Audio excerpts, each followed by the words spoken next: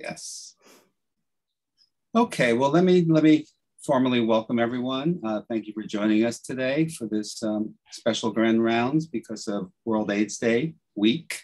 World AIDS Day, as everyone knows, was yesterday. And we have a little bit different rounds from what we normally do in honor of World AIDS Day. And we thought this would be very interesting for our audience. Before I introduce today's speaker, let me remind you of our upcoming rounds. The next one, and it'll be the last one for this calendar year in December, will be on two people on December 16th. And these are former fellows of ours.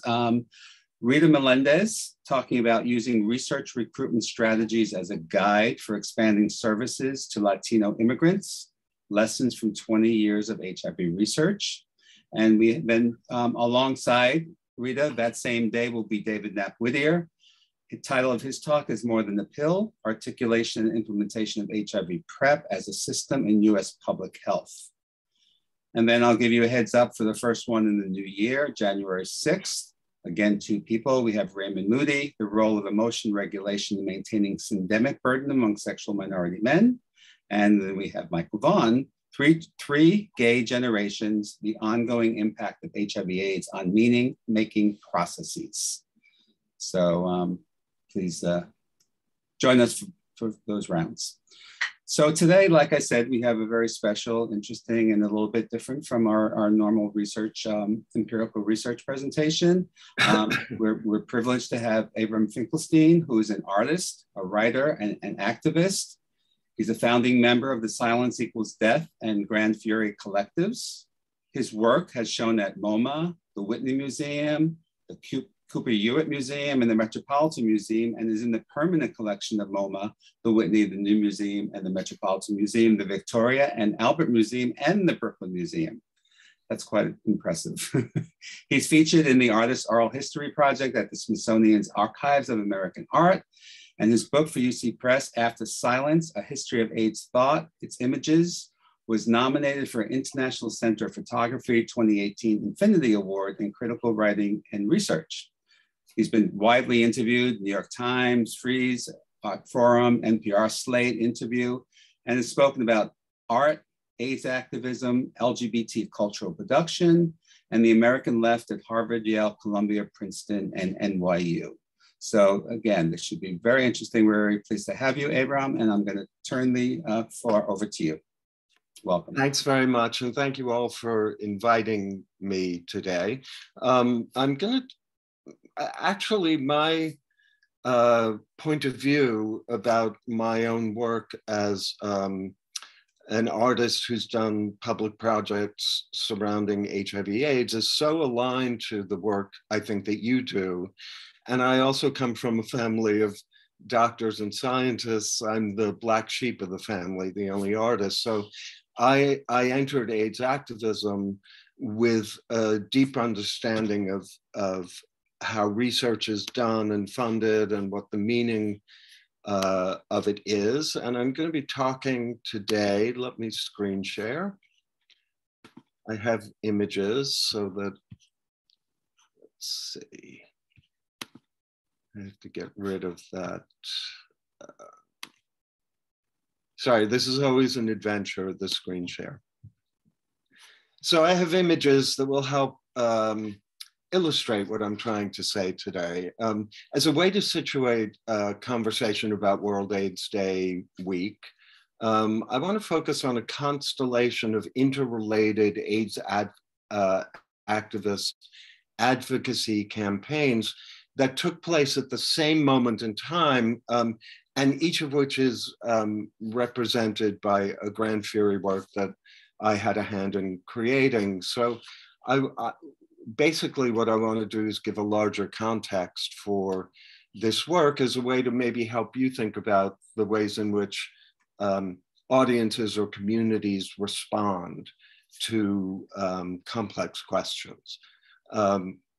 But first, I'd like to situate the ways that the strategic thinking behind these works might be relevant to our current cultural landscape and offer a somewhat more capacious overview of my own social justice practice in the context of the primary dilemma of the 21st century, which I have come to think of as an image dilemma. So what do I mean by that? Images have always existed as a way to communicate complex ideas, but for more recent context, let me begin with a very brief overview of what I'll be referring to as our image commons. In other words, we're so flooded with images. We carry around archives in our pockets. It's so integral to the way in which we think about ourselves that the image commons is a way in which I refer to our shared spaces that are molded and defined through the use of images. As a greater context for that set of conversations, many of our current theories about how images articulate cultural meaning took form during the modernist and surrealist movements of the early 20th century, but the television age is really responsible for our vernacular understanding of the proliferation of images as the cultural byproduct of mass media. Having said that, the ways in which we think about our image culture and image commons in critical terms was actually further refined around the advent of the age of television, and solidified through feminist and postmodernist critiques that you don't have to know anything about, but that's what happened. And by the second half of the 20th century, there was the volley between high and low culture eventually delivered us to this current moment, which is, I would characterize as a post-fact fever dream fueled by information technologies, which crystallized during the turn of the 21st century into the image dilemma that I'll be speaking about today. This dilemma impacts the way we see everything, but today I'm going to be focusing on its impact about how we imagine the American AIDS historiography. So at the turn of the last century, the 20th century, well, modernism was changing the ways we considered our cultural spaces. The assassination of Archduke Ferdinand in 1914 set the political events of the entire 20th century into motion. The 2016 American election was comparable to that event.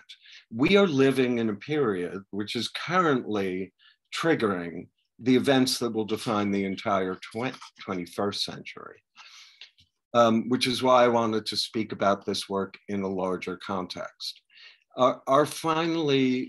Meaning America's finally having joined the global march of proto-fascism, which has been going on internationally for a while, has already led to novel expressions of authoritarianism, owing to the shift away from oligarchies of oil to oligarchies of hackable information technologies, which are the spoils of the combined surveillance economies of America, Russia, and China, and which have been openly formalized over the last several years in America. The American culture, for those of us who have an interest in current events, is becoming aware of this transition. And it's such a radical transition that I think people barely understand it or understand how it functions. So in this new environment, data is king, and internet content is the coin of the realm. The result is a death match between sovereignty and identity, the state and the individual. And it's delivered to us as if it were a sports competition by an enfeebled punditocracy, in the obsolete language of the last century, neoliberalism. So these formative decades of the 21st century, during this period, our information archives have migrated to pocket computers, and ephemera moves at the speed of light across a landscape of Mobius non-orientability. Boosted by these digital accelerants, the smartphone, the pocket computer, centuries of suppositions based on the Enlightenment still linger. For some reason, they seem to be immune to social media in some way. So these Enlightenment notions still linger, even though social media neutralizes any of its vestigial prerequisites of the Enlightenment, such as the very concept of proof. Truth and its evidence is increasingly contested, not in the field of sciences, but in the field of cultural production and the ways in which we understand our culture through images, which is why I refer to the earliest set of social predicaments of the 21st century as an image dilemma. I don't know if you're all aware of deepfake technology, but this is an example of it. How can we determine what is actual when bots are as convincing as the humans who develop them? And deepfake technology can fabricate photo documentation in a machine-learned zeptosecond. I don't know if you listened to the Facebook hearings, the most recent ones by the whistleblower of Facebook in Congress, but she pointed out that the algorithms are actually weeded through for content by computers, by machine learning. So it's not even humans who decide what is negative content on Facebook, it's machines. It's algorithms that decide which algorithms are destructive. So within this rapidly intensifying digital commons, how do we perform participation when we can't exactly know what we're participating in?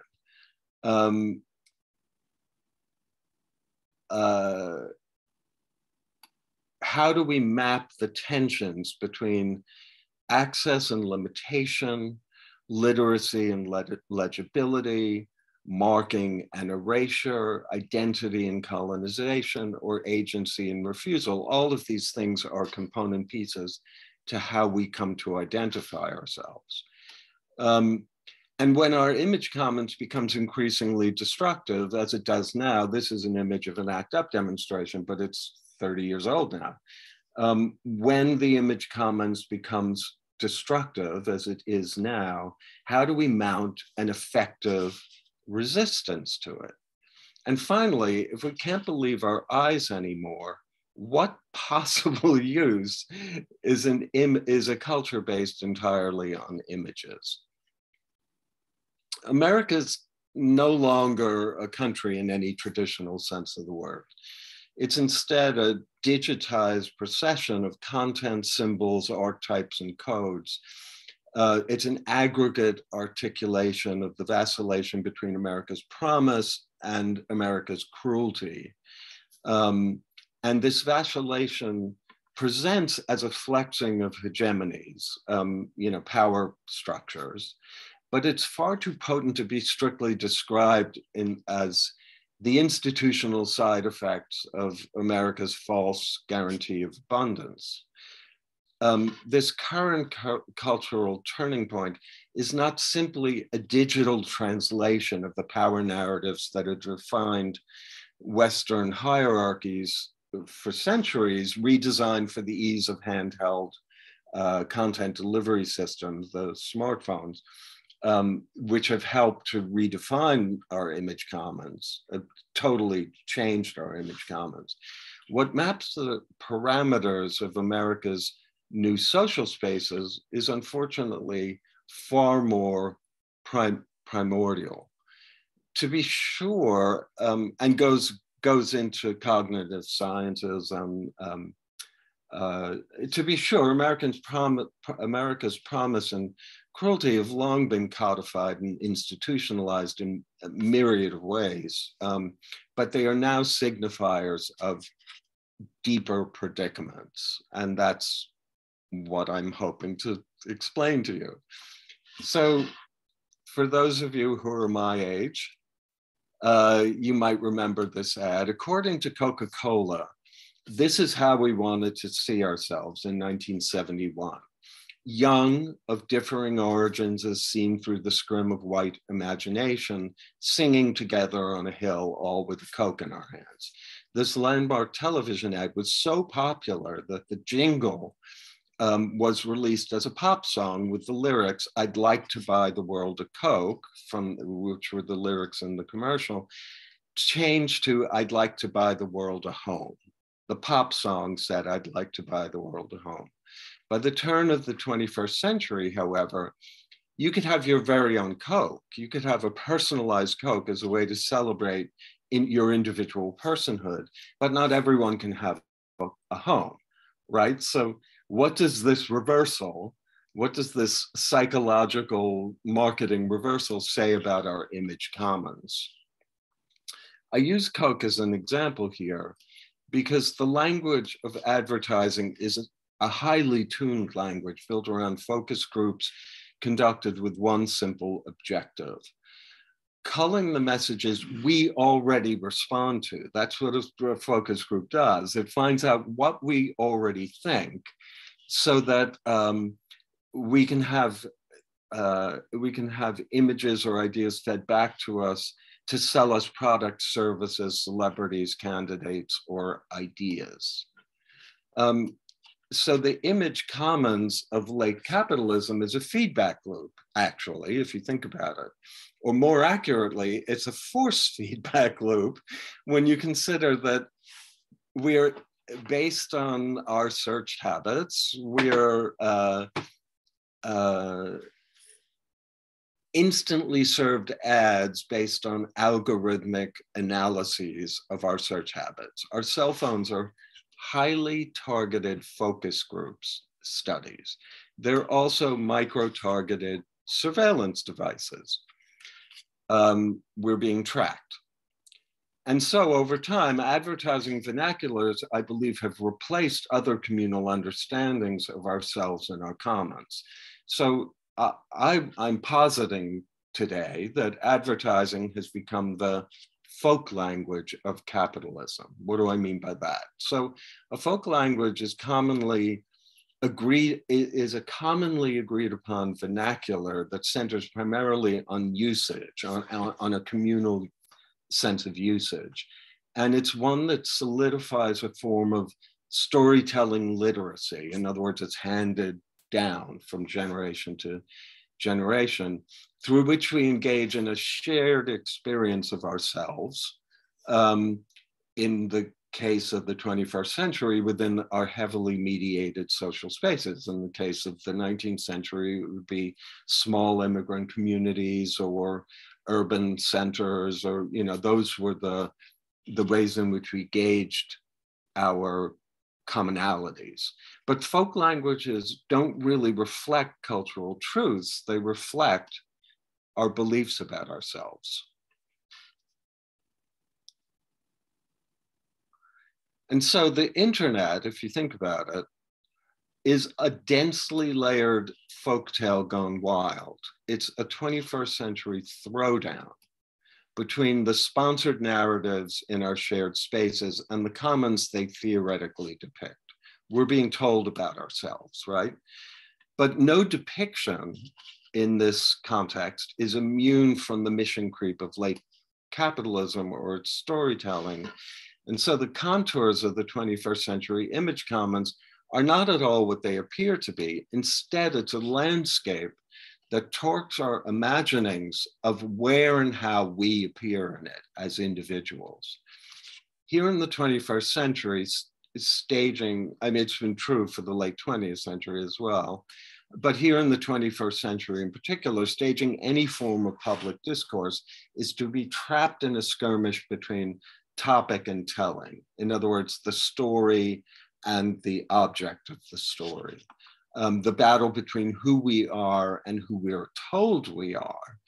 And it's all happening along this increasingly permeable border between the commons and the images we use to represent it. There's a big difference between what we see at our window and what we see on a pocket computer or on a television screen.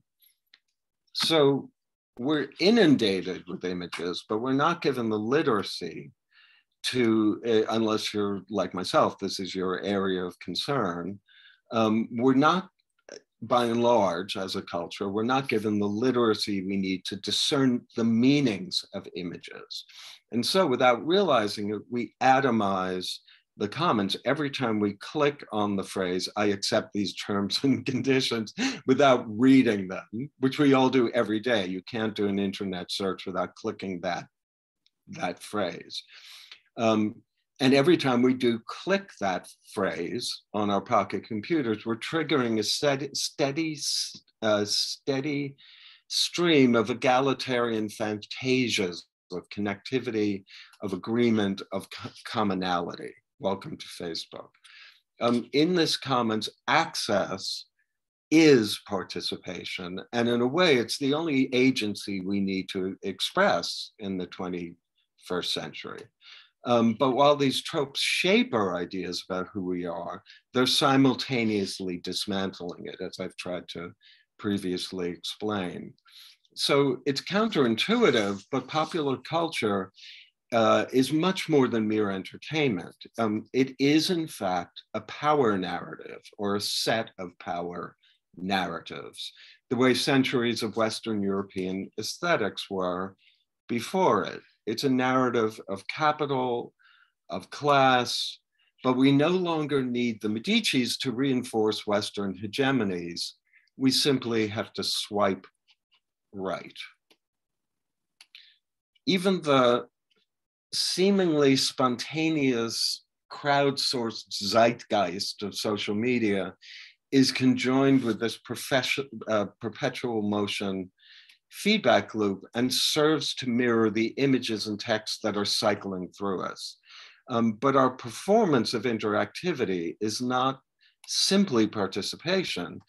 It's tallied in terms of data as a pre-buy of goods and services, and much in the same way that voting for your favorite singer on The Voice is an indication to the recording industry of potential album sales for the singer that you're voting for.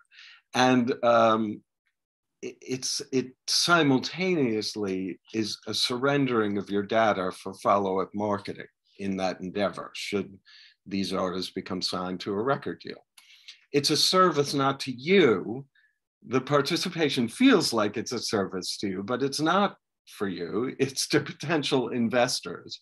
And it signifies financial viability in a project in much the same way that polling data on political candidates paints a picture of viability to our political donor classes. There's no corner of the digital commons that's immune to the deployment of images as a reification of institutional objectives. Images are everywhere, situating each of us within layers of marketing endeavors. We don't think of it this way, but this is what's happening. And people who communicate in public spaces like myself think about this stuff. But images are funny things. They're the driving force of an image culture. We wake up to them and they tuck us in at night. I watch shows on my laptop computer in bed. I don't know about you. And we're inundated with them way past the point of familiarity. They surround us, so we think we know everything there is to know about them. But they're simply the givens of our media landscape. They are the sky, rocks, and trees of our media landscape. And most of us barely think twice about them as they pass in front of them, like the backgrounds in a cartoon. As a consequence, we believe we understand how images work because we're inundated with them, we're saturated with them, but we're not given the tools to consider them critically, even the images that come to identify us very deeply. So this brings me to the images we're here to talk about today on World AIDS Day, the images associated with HIV/AIDS, which can be used to provide useful insights into this phenomenon that I'm speaking about and seeking to explain to you its function here on World AIDS Day. The story of HIV/AIDS has so long ago been replaced by its storytelling. And like everything else in our image culture, internet mashups convert our AIDS past into memes and tropes. We inhabit a world of such accelerated content consumption that scholarly consideration, attempting to deepen our understanding of AIDS, simply can't outpace how we talk about it in our cultural wilds. So any meaning made of the silence equals death image within academia lies in the penumbra of the 95-foot video wall made of that phrase by U2's production designer for the band's 2015 world tour. This is all a part of the dilemma I'm attempting to describe. So for the purposes of this discussion, it might be useful to shift to the genesis of several examples of AIDS agitprop for deeper context. But before that, I want to talk about the context in which those images were made. In 1981, HIV/AIDS was a tempest on the horizon. Soon it was shaking the doors, and in spite of its fiercely swirling vortex, the outlines of its cultural meaning were still discernible to people who are trained to discern such things. And it began forming almost immediately into a narrative. It's a narrative that's been supported for generations now, through films, documentaries, gallery exhibitions, theater revivals, and books devoted to the topic. And there's still many more undertakings in the pipeline, I promise you. I thought this was going to be a passing moment. It's been going on for 5 years now and is in no danger of abating anytime soon. So here we are in a second vortex, a second spiraling storm, which I think of as AIDS 2.0, and it's as I said, in no danger of abating. I've recently been sent galleys for 4 books that take deeper dives into the narrative of HIV/AIDS, and David Zwirner Gallery is in the middle of a series of international exhibitions on the subject. But this narrative is not actually the story of AIDS, it is its storytelling.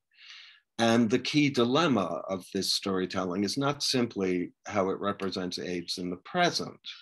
It's the fact of its having been built on a speciously laid foundation, the mediated storytelling that torques our understanding towards one tiny and true, but appealing corner that's shaped through popular discourse into a dominant narrative that suits political and economic power structures. This narrative is, which you're undoubtedly familiar with, is the heroic tale of an embattled community demanding drug research leading to pharmaceutical advances, offering viral suppression to patients with access. You're about to have a grand round on that subject, I've just discovered today. It's a parable that proves that the system works, that protest works. But it's in a way that's so predicated on the presumptive neutrality of both whiteness and patentable pharmaceutical property rights. It turns its back to the rest of the parts of the pandemic that continue to rage, offering no resolution, no sense of resolution in its place. Resolution is fine for bedtime stories, but this synopsis has tipped everyone born after 1987, when the work that I had a hand in and we'll be discussing was made. And everyone now working on HIV/AIDS is younger activists are in a historiological tailspin, and it's superimposing ethical quandaries of extreme proportions in the process. For instance, How do you convince people to care about the millions of lives beyond the reach of treatment access, or trapped by decades of HIV criminalization case law? How do you create, all over the world, how do you create the will to fund research for a cure, the only pharmaceutical intervention that might actually eradicate stigma?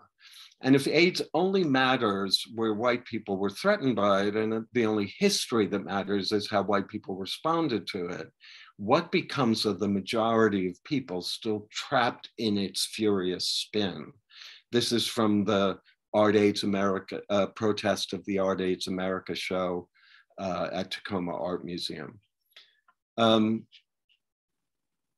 So any serious scrutiny, even superficial scrutiny, reveals that the history of AIDS is not really a history at all. It would be more accurately described, in my opinion, as an intricate ecosystem of power narratives that have triggered this second crisis.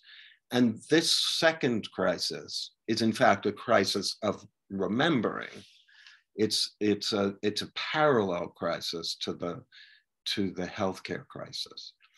Unless you believe AIDS is a thing of the past, the dominant narrative of AIDS is not actually about HIV/AIDS. It's about history and its uses. And unless you're equal parts, as I am, immunologist, activist, poet, and policy wonk, what you believe you already know about HIV/AIDS is actually largely a mashup of media images, vestigial Enlightenment notions, pharmaceutical research data, and healthcare policy realpolitik, the genesis of which was born of a unique constellation of social effects during a moment when it was compelling for a media corps on the brink of deregulated consolidation in the 1980s and experiencing the infancy of the 24/7 cable news cycle. Remember, all of this work that's being held up as an example of efficacious communication about AIDS was made in this context of a deregulated 24/7 cable news cycle that did not exist before that moment in time. And that 24/7 news cycle flooded the airwaves with stories to a panicked public having nightmares about airborne HIV transmission, and it was lucrative to do so. If you were not there to see this, how these existing snapshots of the pandemic played out in the late 20th century commons, where people thought you could actually catch, there was a whole summer where people were panicked that you could catch HIV from a mosquito bite, right? Because it's a transference of blood, or from a toilet seat, like that old canard. And journalists had no trouble pitching stories to their city desk editors or their producers. You would have no sense of any of this if you weren't there to witness that. You're just delivered the efficacy of this AIDS agitprop as a fait accompli. So I believe a deeper dive into one or two examples of these images that we closely associated with the successes of AIDS activism underlines what can happen when the ephemera that comes to represent our social histories are detached from the more complex storytelling or the more complex stories that actually drove them into being. Why am I telling you this? Well, I'll explain in depth in regards to this particular poster. In his 1995 essay for But Is It Art, a book, the art historian Richard Meyer drew an elegant line between the grand fury, the government has its blood on its hands on the left, to John Hartfeld's 1928 poster, A Hand Has Five Fingers. His analysis situated this poster within the history of agitprop, favoring a historical reference to its aesthetic significance over an explanation of the political circumstances surrounding the making of this work. So I'd like to describe that particular those specific political questions that led to this poster's production, but first let me tell you why. This image on the left, the government has blood on its hands, might be recognizable to some of you, but the two posters that it's based on are probably less so because they were made in support of a political skirmish that played out in Manhattan, and you may have never have heard about it unless you're familiar with this history. On July 19th, 1988, the New York Commissioner of Health, Stephen Joseph, suddenly slashed the number of estimated AIDS cases in New York City, a move that threatened to drastically reduce funding for AIDS services in Manhattan. This cut was purportedly based on cohort studies in San Francisco's gay community, but the data he drew on was also rumored to have been had a basis in a position paper from a right-wing think tank that posited that the Kinsey Institute estimates of the number of gay citizens were called into question, and that it wasn't 10% of the population, as Kinsey posited, but really more like 3%. So I don't have, that's anecdotal. I don't have the position paper, but this was the conversation that was surrounding this reevaluation of AIDS numbers. Regardless, ACT UP New York was not having it and declared war on Stephen Joseph. So during a sit-in at Joseph's office, a copy of his itinerary was stolen. It was sitting on his desk, and somebody just picked it up, and it became the basis for a campaign spearheaded by an ACT UP affinity group. An affinity group is a group of like-minded activists who agree on objectives and are willing, and risk-taking that might be involved surrounding work, political work on that. This affinity group was named Surrender Dorothy, after the skywritten threat by the witch in The Wizard of Oz. Stop laughing. Irony was very much a part of the ACT UP zeitgeist. So this itinerary was largely circulated throughout the entire ACT UP membership. And we followed him day and night to public meetings, to private meetings, to forums, to lunches, to dinners, and it occasionally even led us outside his private residence. The pursuit of Stephen Joseph, was so public and so relentless, it became somewhat high profile here in New York, and it even created skirmishes between local gossip columnists and news columnists over whether protester calls to the commissioner's home could be considered fair. The commissioner was extremely unhappy about the ACT UP scrutiny, to put it mildly. And it led to a late night visit to one particular activist's apartment by an NYPD police intelligence case squad that's generally tasked with police slayings, after a harassing call was made to Joseph's from this private residence, from this apartment. The Village Voice reported that Joseph was the source of this, was responsible for this investigation, this police squad investigation, which led the lawyers within ACT UP New York, who had movement experience, to conduct a teach-in on the history of covert FBI surveillance, infiltration, and disruption of domestic political organizations from 1956 to 1971 that was named COINTELPRO, the Counterintelligence Program. It was a program aimed at destabilizing the American Communist Party, the Black Panthers, the Civil Rights Movement, and the anti-war movement. Deepening this already tense political climate with Stephen Joseph was the Tompkins Square Park riot, which began within days of the phone harassment of Stephen Joseph. It was an incident referred to by the Times, if you didn't live in New York at the time, or didn't pay attention to it. It was described by the Times as a police riot and a war zone. And that was not an exaggeration. The standoff lasted for days, and it included mounted officers doing battle with bottle hurling, protesters and setting things on fire, and low-flying helicopters combing the rooftops with searchlights.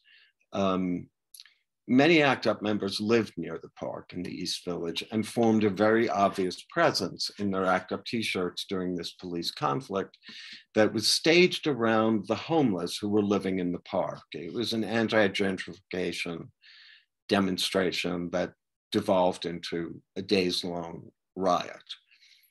It began as an anti-gentrification demonstration that was precipitated by Reaganomics. And it was not only the Tompkins Square Park, but it was threatening all of Lower Manhattan, as chronicled in the novel Christodora.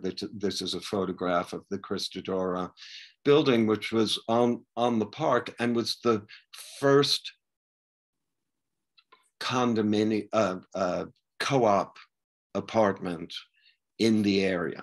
And it was exorbitant. The prices were exorbitant and became the object of incredible disdain. And there were riots where people smashed the doors with police barricades from the riot. So this protest was staged as a spontaneous battle around the homeless in Tompkins Square Park, but it spun out of control within hours, and it lasted days, and it impacted public sentiment, city policy, and cultural production in New York for years to come. And it can be seen as one of the bases, for, in fact, for the musical Rent, which is about a rent strike, but it was founded in the Tompkins, depictions were founded in the Tompkins Square Park riots. So several members of Grand Fury were involved in the effort to remove Stephen Joseph from office, myself included. So Grand Fury produced a series of bloody handprint image posters to support this campaign to remove Stephen Joseph from office. We made two versions. The one on the left was directed at Stephen Joseph. The one on the right was directed at the then mayor, Ed Koch. And these posters were wheat pasted around New York City by members of Grand Fury and by the ACT UP membership. To support the postering, Grand Fury organized a small budget to bring buckets of red paint and rubber gloves to the floor of ACT UP to instigate a parallel graffiti campaign of bloody handprints that could go where the posters could not go, and further reinforcing the image's ubiquity. Before Madison Avenue had used this term, viral marketing, this is viral marketing. This was the use of viral marketing. During that exact same period of time, that exact summer, ACT UP decided, after one of the international AIDS conferences, to target the regulatory agency responsible for testing potential AIDS therapies in the US. I don't need to tell you the name, the Food and Drug Administration, or the FDA. Given the high and rapid mortality rate, it became clear that any risks the medications carried could not be exceeded by the risks of non-intervention. And the clinical trials for safety and efficacy of these drugs had become de facto healthcare for individuals confronting what was then a fatal disease. So to quickly unpack this complex set of objectives and series of realities, we needed something iconographic.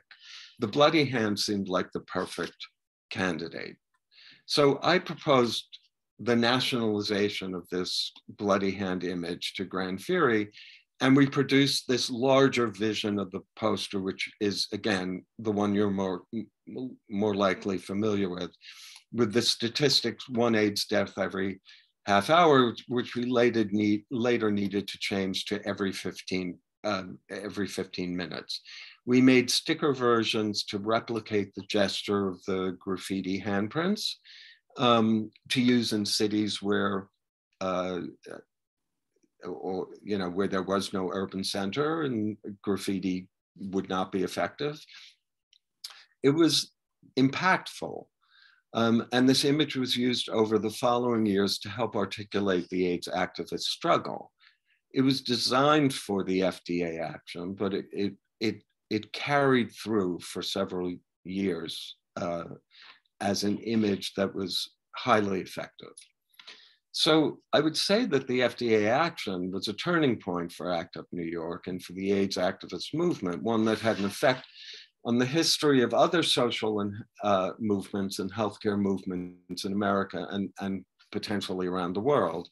This action kickstarted the streamlining of the drug approval process, and therapies that were languishing in the pipeline became more readily available. The parallel track drug access and compassionate use protocols we were fighting for were instituted.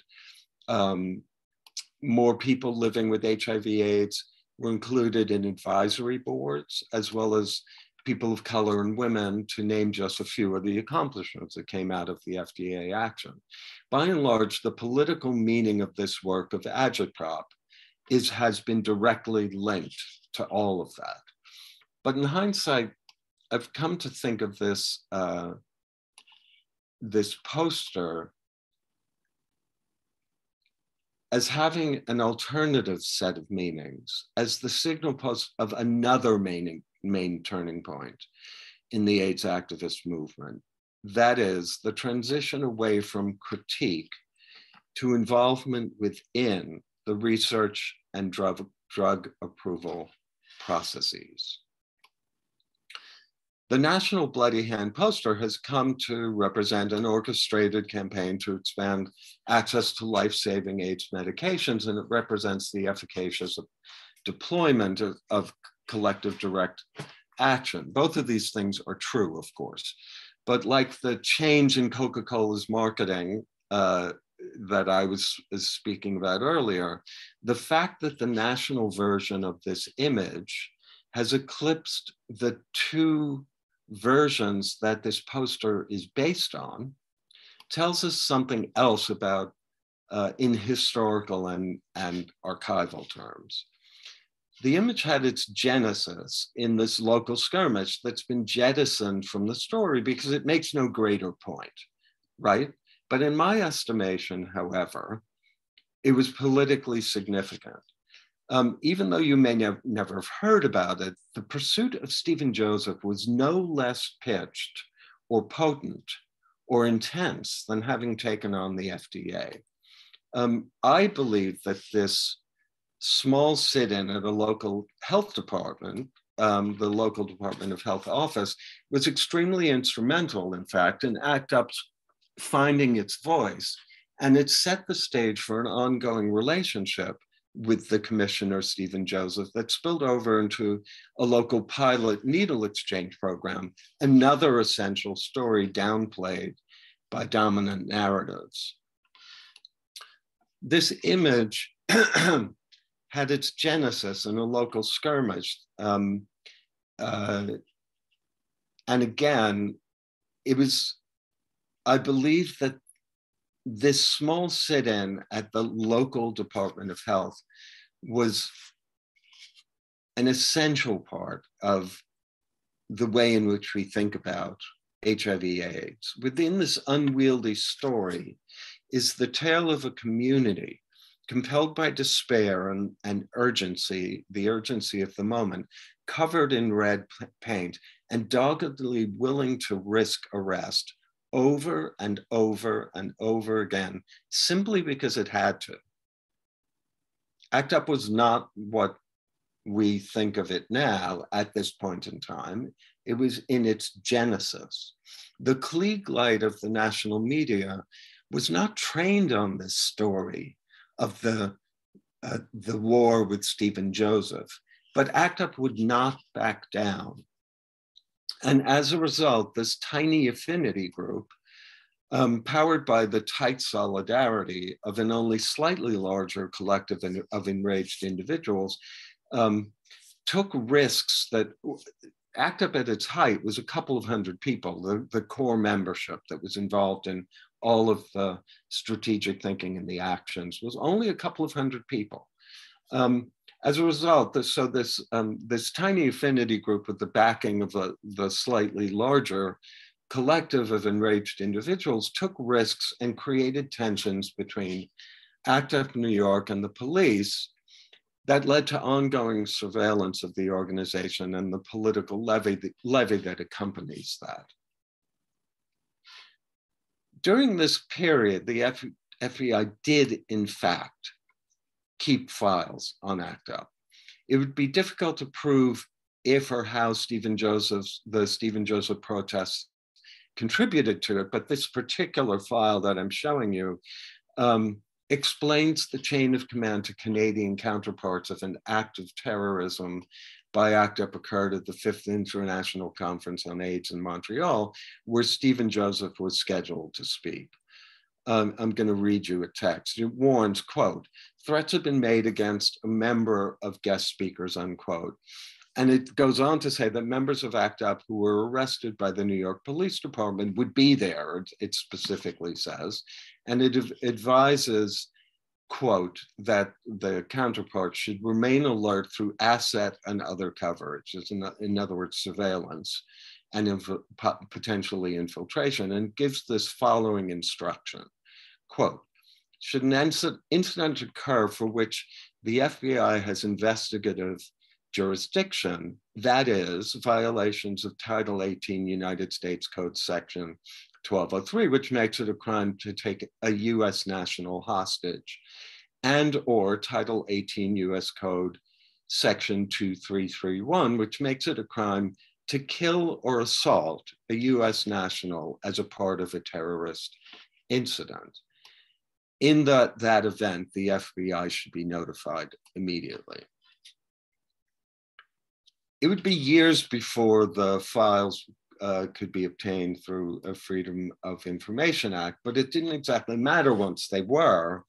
The case squad visit that I talked about earlier had already riddled ACT UP New York with rumors about who might be informants amongst the memberships. Rumors that in fact linger to this day amongst the cohort of ACT UP New York. Although the threat of surveillance didn't appear to overtly deter ACT UP's collective work, it would be impossible to say how individual members were affected by, particularly activists of color who were already inherently at risk of policing, or how many people never made it past the announcement at the top of every Monday night meeting calling for undercover police and FBI agents to identify themselves, which became the practice of ACT UP after the COINTELPRO teach-in. More to the point, excuse me, I'm talking too much apparently. More to the point, however, the radical reputation solidified by escalating episodes with various divisions of law enforcement in New York and DC was certainly a factor in ACT UP New York's ability to exert influence over national HIV/AIDS research protocols. In fact, the Stephen Joseph saga may be one of the reasons you heard of the FDA action in the first place and the reason why it succeeded.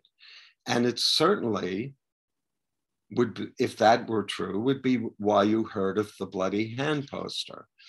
I'm not juxtaposing these three versions of the poster to downplay the importance of treatment activism's role in the drug approval process or research being funded in America at the time. I'm doing it to help remind us of something that's easy to forget.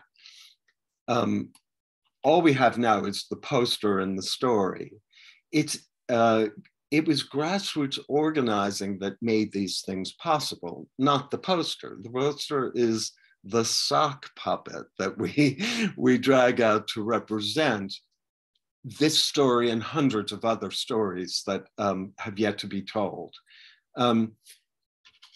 So regardless of how effective this poster was as an organizing tool, it was actually grassroots organizing that created this change, not the other way around. And I do it to point out that there's a high wire running between critique and participation within power structures.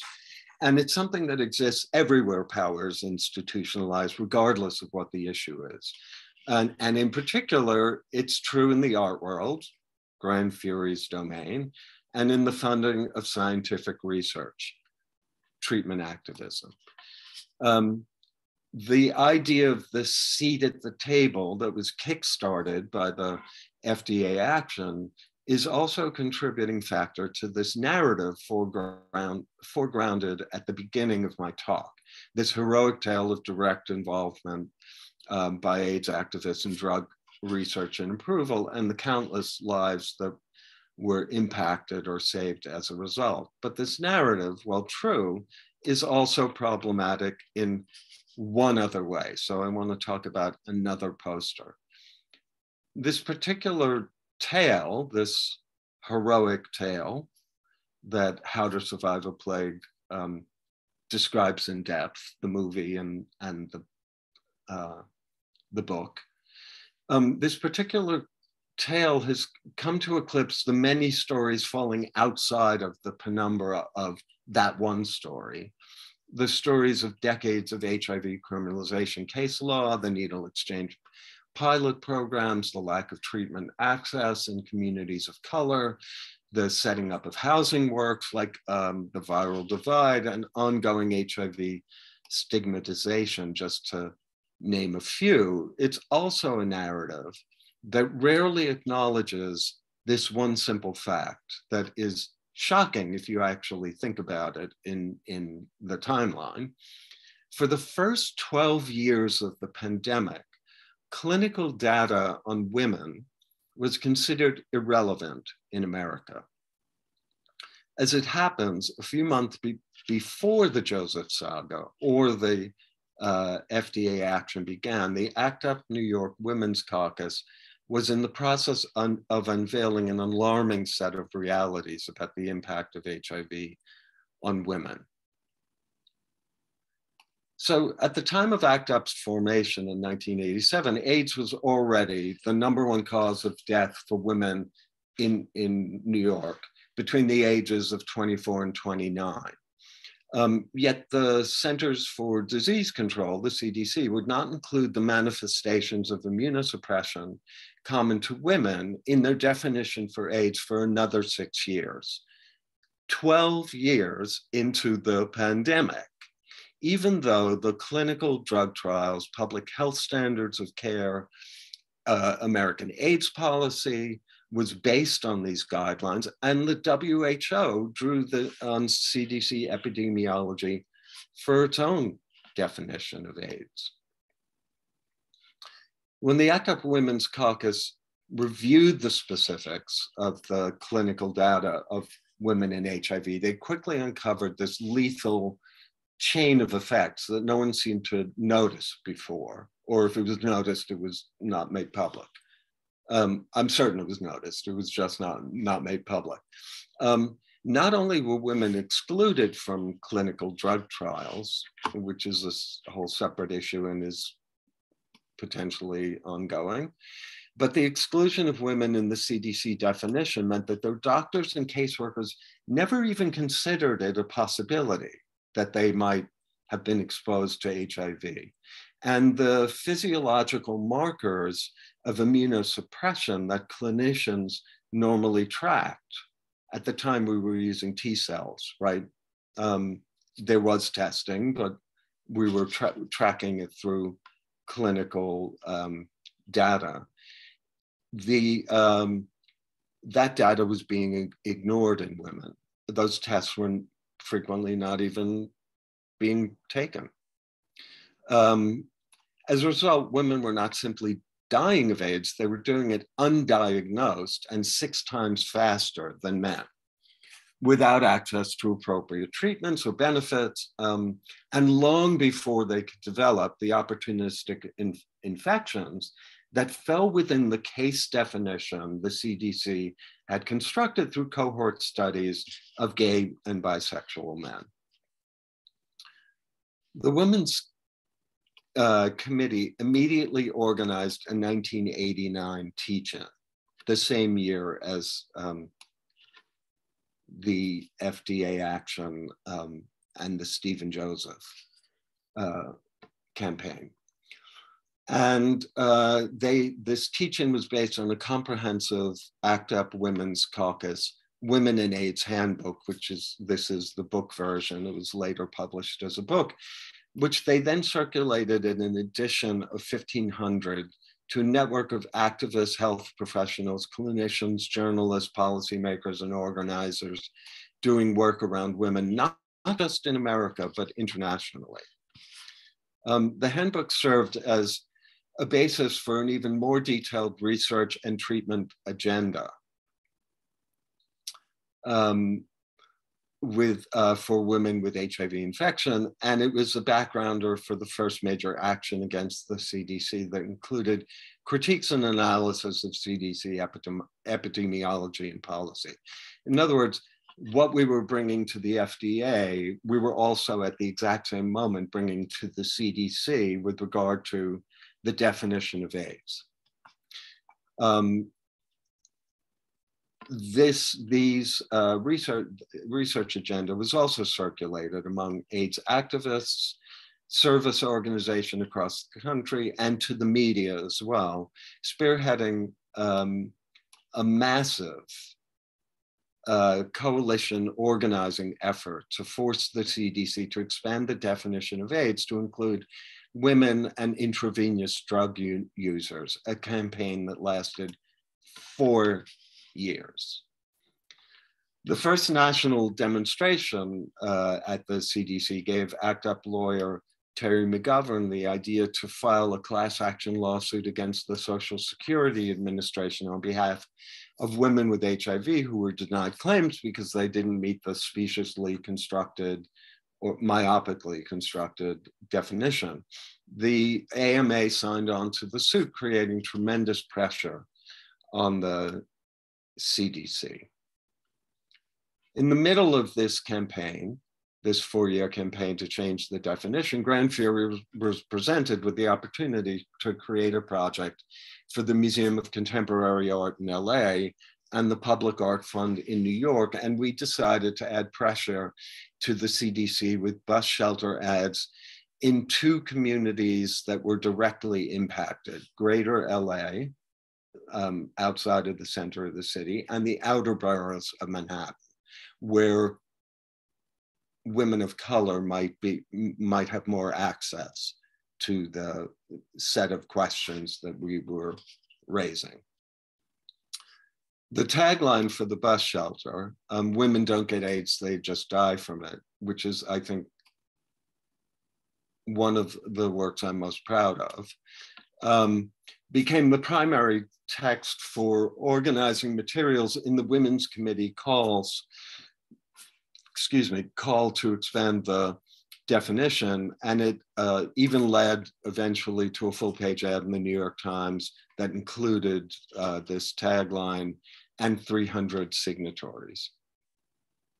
The CDC campaign was a dogged, ethical, intelligent, integrated, resourceful, relentless, and comprehensive, internationally coordinated plan of attack amongst activists and healthcare workers doing work around women, during which the CDC attempted 4 inadequate changes to the definition, all of which were strenuously rejected and resisted.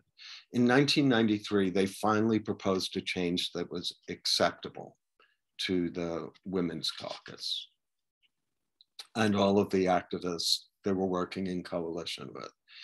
So although the CDC campaign and the FDA action and the resulting treatment access happened simultaneously, the general omission of the CDC story reveals a giant gap in our dominant narrative. So this is why I'm bringing all these stories together to talk about the ways in which we conceive of the history of AIDS activism as being incredibly skewed, not inaccurate, just myopic or skewed. And the fact that these two things were happening at the same time, but you hear about one and barely hear about the other, reveals a giant gap in this dominant narrative, which prefers to long jump right over the question of women with HIV/AIDS to the protease inhibitors that have come to symbolize the main successes of AIDS activism, a success directly linked to the FDA action plotline. As a consequence, the profound influence of women in critical aspects of the AIDS activist movement has become a sidebar, even though AIDS activism is so deeply based in the women's health movement of the 1970s. So as is generally the case in an image culture, the broad strokes foregrounded by these two grand fury images overlook many of the facets of the organizing that they actually articulate. Facets that might be more politically useful, in my opinion. I believe their deployment as examples of efficacious use of language and text and the continuum of political agitprop is monodimensional without a full accounting of the political context that drove these works into being, and it's a defanging of their original intention, which was as objects of resistance, not as objects of participation necessarily. I also believe that many such critical sagas remain hidden beneath the images we use to represent the dominant narrative. And constructing an ethical AIDS historiography begins by necessity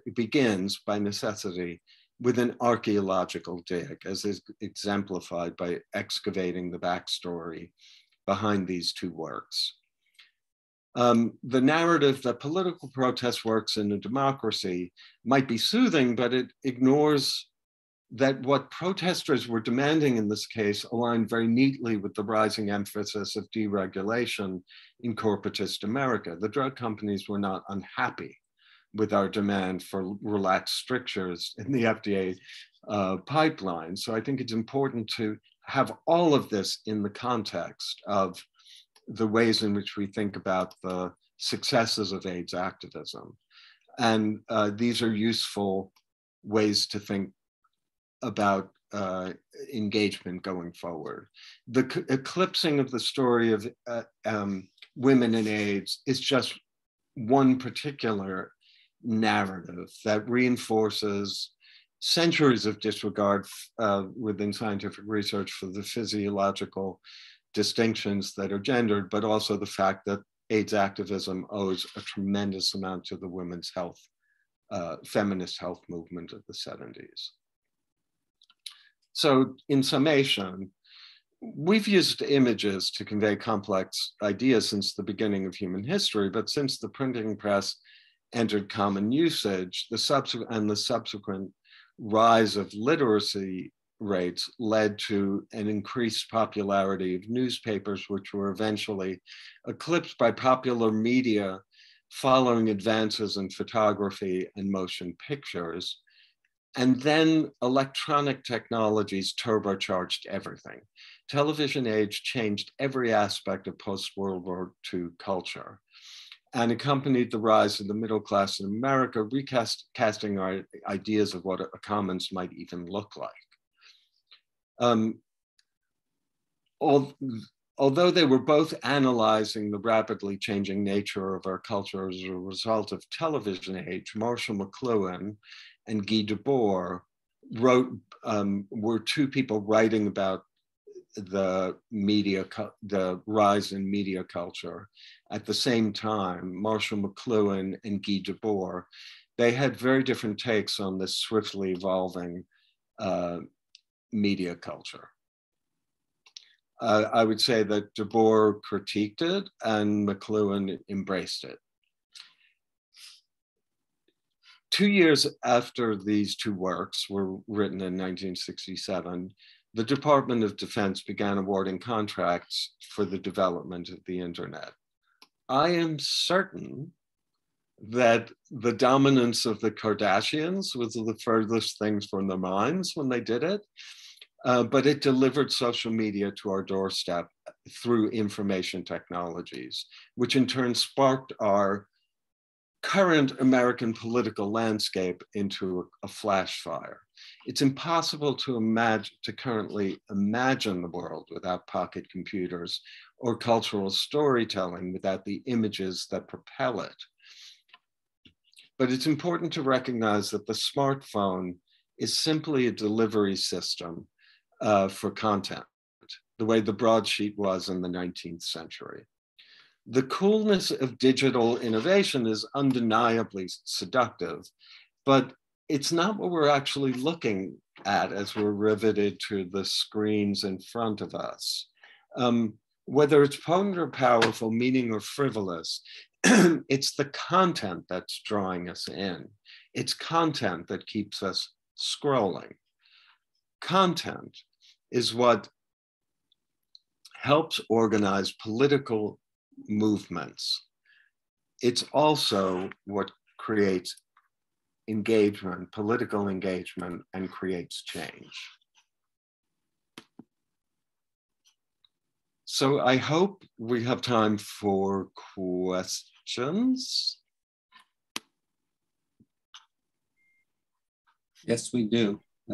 Yes. Stephen will moderate that. Thank you. That was really fascinating. Thank you, Avram. You're very welcome.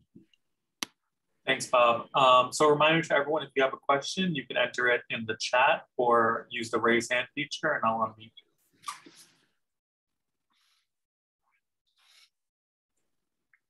Theo, you can go ahead. Avram, this was amazing. It's nice to have a presentation with pictures. That's not what we use. Well, of course, people include pictures, but it's usually to illustrate, and the picture was the main message. A fascinating story, and I think a lot of your sentences are almost quotes in and of itself that are very powerful. I try to, in a way, you're arguing for comprehensive narratives and not for one-sided, or please understand that the dominant narrative has a lot of other narratives that are no longer visible. And I was thinking how to weaponize yourself to image-based storytelling that subverts reality. I try to ask my question in your discourse. That's a really good question, and that is the question. I think the question of an image culture is one of anything to do with late capitalism. It's a never-ending discourse. You don't drop in, say one thing, disappear, and then the world changes. Change is progressive, ongoing. Things that are given can be taken away. We're watching. I don't know if you've all listened to the Supreme Court hearings yesterday. I did.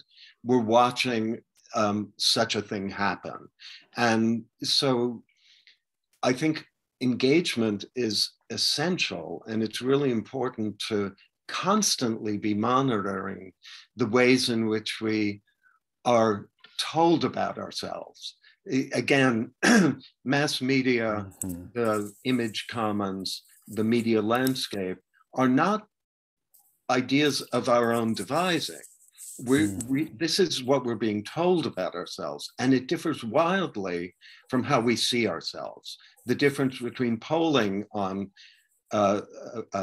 reproductive rights and the right wing's idea of dismantling Roe v. Wade are miles apart.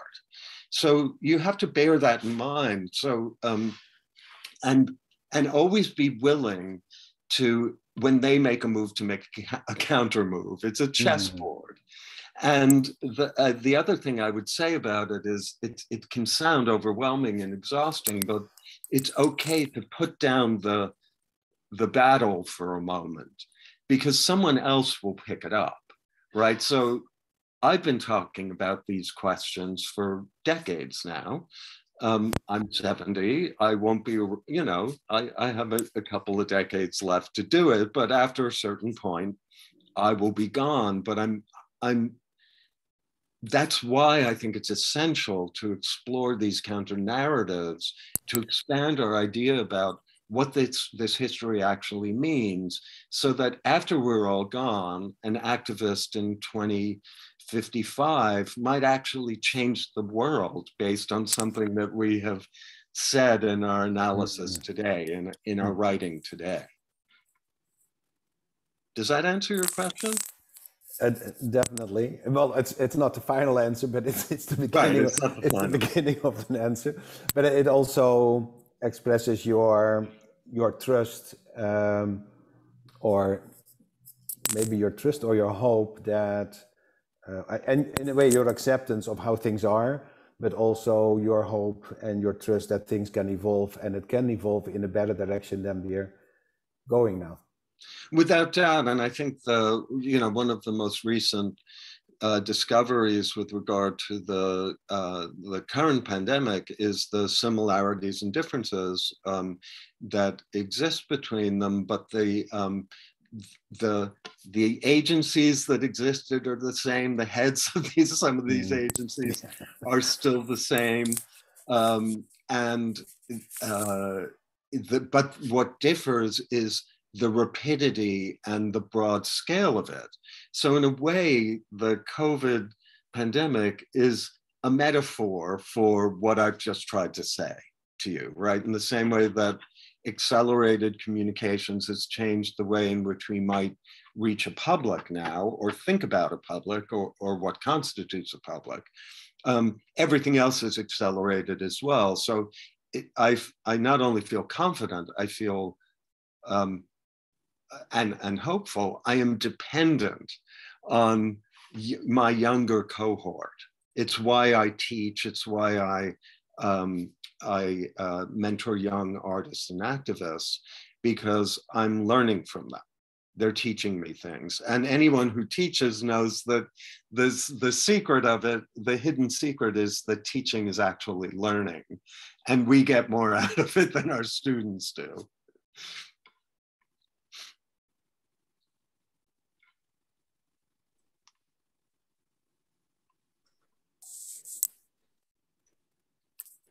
Any other questions for Avram?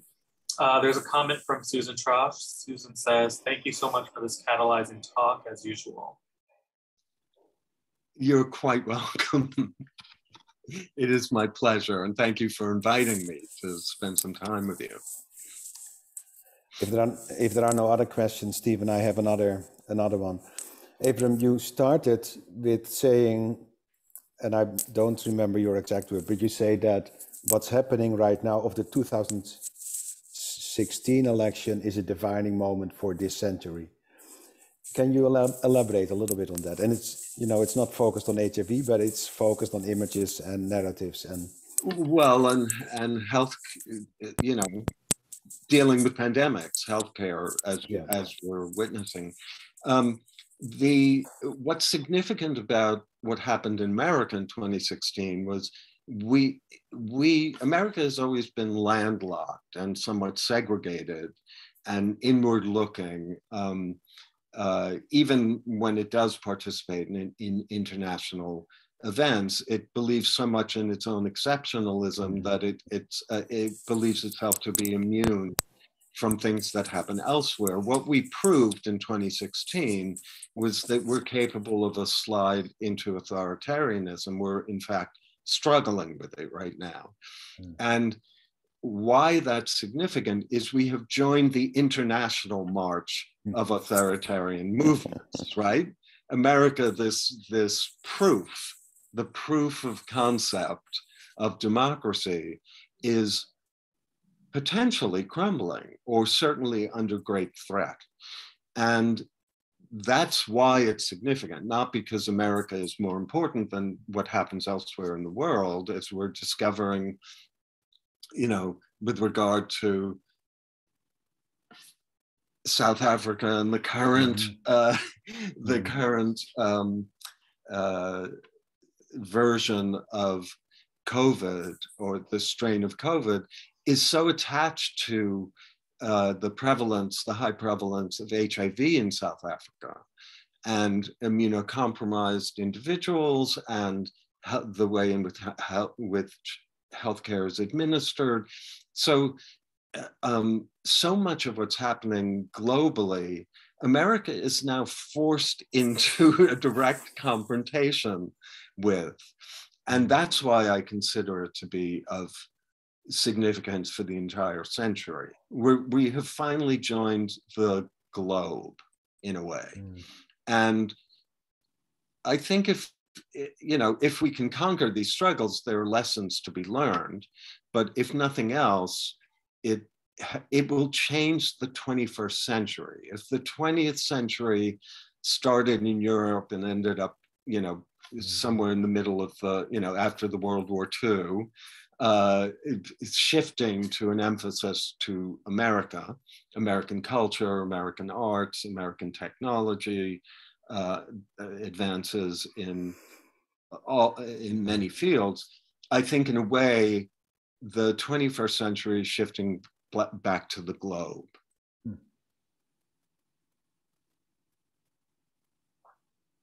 For better or for worse. Thank you. I also do really believe that the whole idea of America stopped producing things during the energy crisis here, during the Enron scandals here. And basically, Wall Street began speculating on the potential for sale of electricity, not the actual generation of electricity, the potential for sale of it. The market became the concept of it, which is exactly what I mean to say about content and content production. In the 21st century image commons, it is content that is for sale. And we are vying in a marketplace with other